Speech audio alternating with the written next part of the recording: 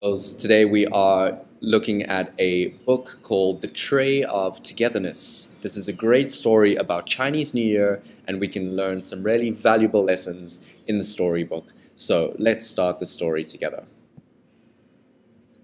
We're having a party, a New Year party, and I can hardly wait. Grandma says we're celebrating the new moon that begins each brand new year. We're having a feast with everyone, aunties and uncles, so many cousins, and friends and neighbors too. We'll laugh and eat and stay up late. We'll dance and sing and play music and games. And we'll share the lucky sweets that fill our tray of togetherness. Some for me and you and you. We're having a party, a New Year party. But first, an adventure to fill up our tray. It has 8 sections to fill.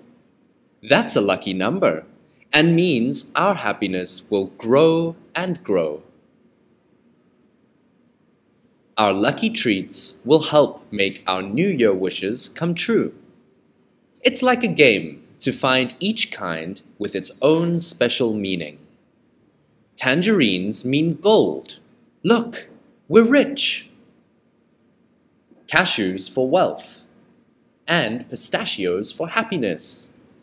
The more you eat, the happier you'll be.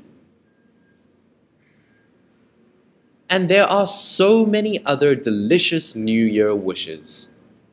Watermelon seeds for a large family. Candied coconut for strong family ties. Peanuts for a long life. Candied lotus root for abundance year after year. Candied wintermelon for good health.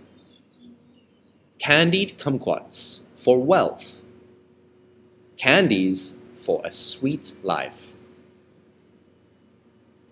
We choose each treat to make a wish.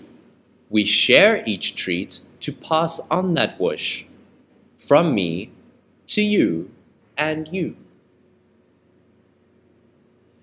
This good luck comes in all sorts of colors. Red and gold and orange.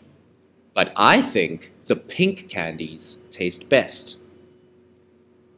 I'll bring some for tomorrow's show and share. And gold chocolate coins too. Imagine a treasure you can eat.